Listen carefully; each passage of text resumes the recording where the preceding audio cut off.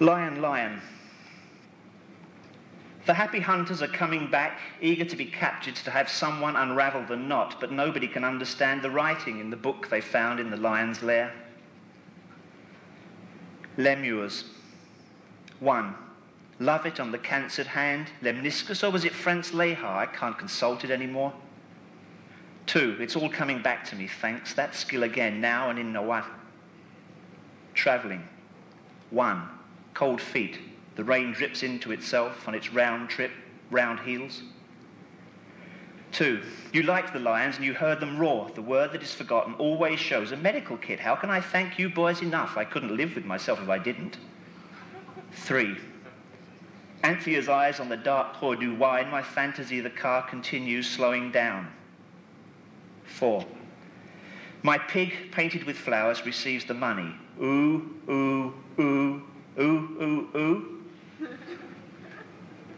First man on Mars.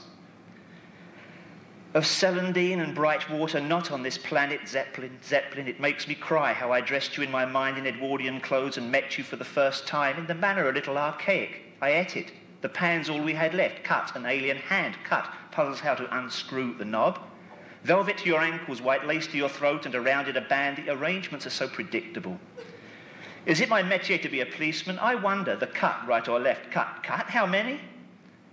The shadow I make outside is the first shadow this shape here, as I am in my head the total knowledge of Earth. What was it? Bright this way and that. Did it move? I am William Tell's most accurate shot, listening to your rustle. Oh my.